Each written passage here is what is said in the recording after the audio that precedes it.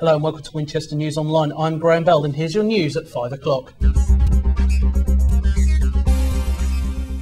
Sports teams at Winchester University have been warned to watch their behaviour after a brawl involving football teams from two of the South University left one player unconscious. Matt Lutkin has more. The message was reiterated to students following news that 9 players had been arrested and later released on bail following a brawl that broke out in a football match between the University of Reading and the University of Southampton at the weekend. There's a wide range of scales for what we can do. Any action like that, sort of from what has occurred in the last week with those two universities, would immediately bring in the SU as a disciplinary panel. One of the university sports captains told us the authorities' message was getting across. And that basically was put down on me right at the start from our Vice President, Hugh Barnes. Whenever we go away, respect to our facilities at home as well. And if we didn't, then I know that we would get chucked out of the league or fined. The police now have until the end of April to decide whether to charge the individuals involved. I'm Matt Lutkin for Winchester News Online. Well, next week sees the new Student Union President elected. It's an important post involving vital responsibilities. But does anybody know or even care? Lucy Bater reports. Despite the number of posters around campus asking for your vote, a survey that we carried out earlier shows that only 7% of students have voted for their student president so far. Now, when we tried to vote on the website, we found that the system was down, which may have cost those in the running valuable votes with only 2 days to go. With 5,600 students at the university, on average, only 500 vote each year. We spoke to the current president to find out why he thinks the voting is so low. Kind of a cultural thing to a certain extent, where people not so interested in politics anymore, be that student politics, national politics, things like that. People have been a bit disaffected by them. Now, do I think that's right? No, because I think personally, if you don't vote, you really don't have an option to moan about anything, about how your student unions run. The campaigners are hard at work trying to get your vote, but do the students even know who is running for president? Sorry. Spizzle or something like that. No? Don't know. Ben Clark, James Pendergast, Jimmy Whale, and Taylor. We wish all 4 running for president good luck in their campaigns. Lucy Bater for Winchester News Online.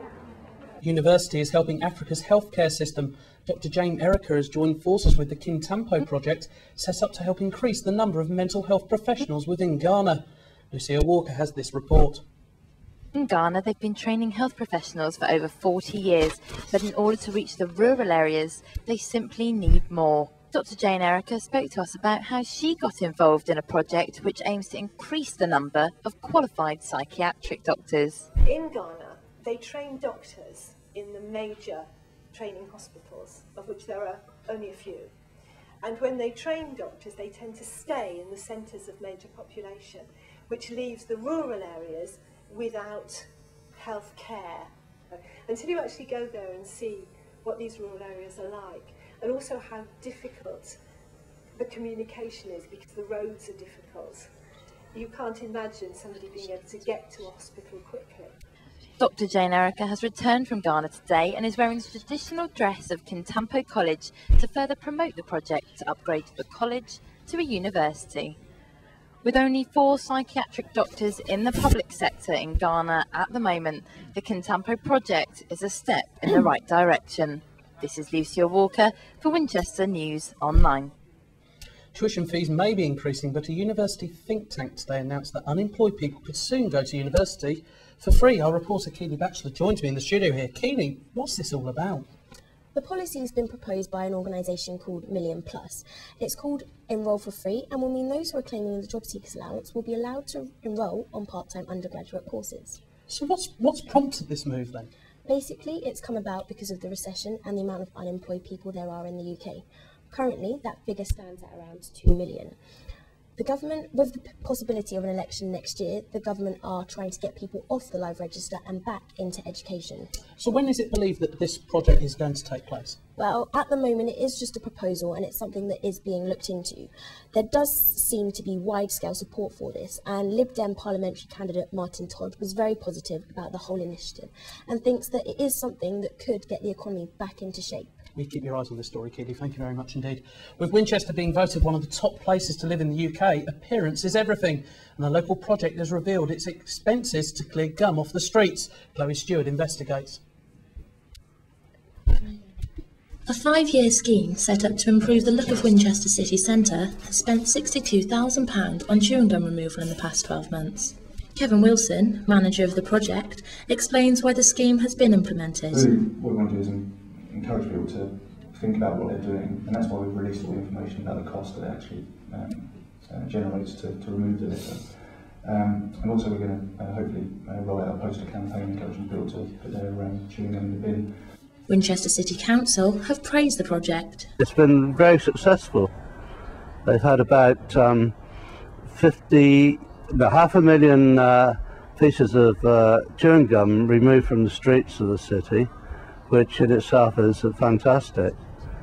This year they're improving the costs by putting it up to 67,000. Again, very worthy cause. What we do, we remove the chewing gum. We did a round of chewing gum removal early on last April, and we found out that once you remove the chewing gum, you leave a clean patch. So once we removed any subsequent chewing gum, we did some deep cleaning, some superheated steam cleaners to wash all the pavements down back to their natural lustre, I guess. But some newsagents in Winchester selling the sticky problem think it's the buyer's responsibility. Clean and tidy, but as soon as you get people walking through, don't matter whether they're smoking, drinking or with chewing gum, it just gets dirty again. It doesn't take long along here, unfortunately. The scheme is believed to encourage Winchester's tourists and shoppers to visit the city centre and promote better, cleaner, more welcoming streets. Anything that can improve the city's looks and beauty, all well and good. Well, it's now time to take a look at the weather and what it's going to do for the rest of this week, and our own ray of sunshine is joining me in the studio. Amelia Slaughter, what's going on with the weather? Well, Graham, it was another bright day today. As you can see, the sun was shining across the Hampshire countryside. As always, we love to see your pictures and you can send them to us at the usual web address. On to tonight's weather. We should expect outbreaks of rain over much of England and Wales tonight, continuing eastwards, clearing by morning. Another sunny day for the south tomorrow with a maximum temperature of 10 degrees Celsius, that's 50 degrees in Fahrenheit, but it will be slightly colder due to a strong easterly wind. Unfortunately, this sunny weather is not set to last, and scattered showers tomorrow evening will set the tone for the rest of the week. So it's time to get your brolly out, Graham. Disappointed. I was looking forward to a bit of sun on my day off, but I don't think it's going to happen. Thank you anyway, Amelia. Anyway, that's all from us here at Winchester News Online. Don't forget you can tune into our website if you want to find out any more on this evening's stories. But until tomorrow, take care of yourself. Goodbye.